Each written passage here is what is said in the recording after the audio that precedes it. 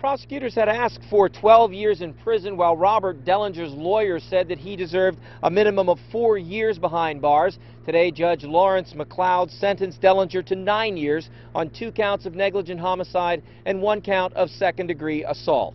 Prosecutors argued that Dellinger was impaired when he drove across the median of Route 89 and struck a car carrying Jason Timmons and Amanda Murphy, who was pregnant with their unborn daughter, Reagan Elizabeth. They also said this was part of a failed suicide attempt by Dellinger. Defense lawyers argued Dellinger was never suicidal and was delirious from a regimen of misprescribed drugs. The judge said the suicide evidence was questionable, but agreed that Dellinger shouldn't have been driving the day of the crash.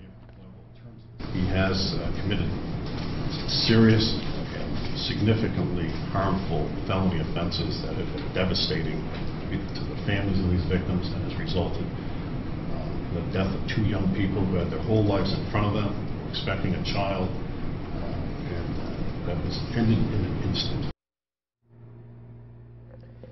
Prosecutors said that this case sends a strong message about the dangers of drugged driving. Family members from both sides had no comment after today's sentence was imposed. Reporting live in North Haverhill, I'm Andy Hirschberger, WMUR News 9.